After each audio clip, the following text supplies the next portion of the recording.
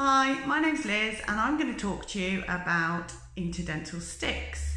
Now these can be a little bit confusing because some manufacturers call them picks, some call them sticks, some call them brushes. So for the purposes of these videos, if they're just a plastic stick with a silicone or rubber sort of tip, I'm going to call them interdental sticks.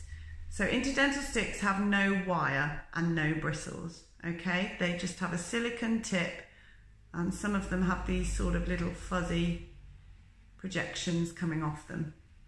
Now, these are not quite as effective as using an interdental brush to clean between your teeth, but they're brilliant if you're just trying to form a habit, or if you're struggling with floss or brushes, or if you're just getting used to poking something between your teeth, because they're really, really easy to use and they're really gentle.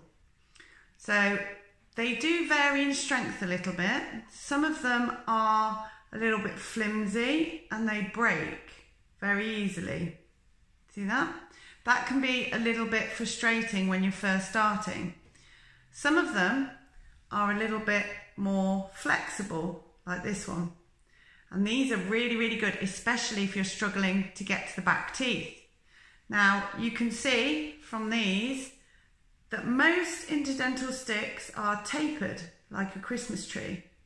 So again, the most important thing is to get a good fit. They should feel firm when you push them between your teeth. They shouldn't go all the way through. If they go all the way through, they're too small and you need the next size up. They should get to a point when you push them between your teeth and stop.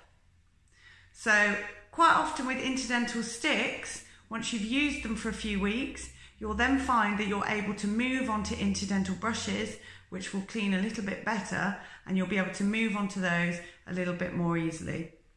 So now you've had a look at the interdental sticks, go and have a look at the how to use it video and have a go.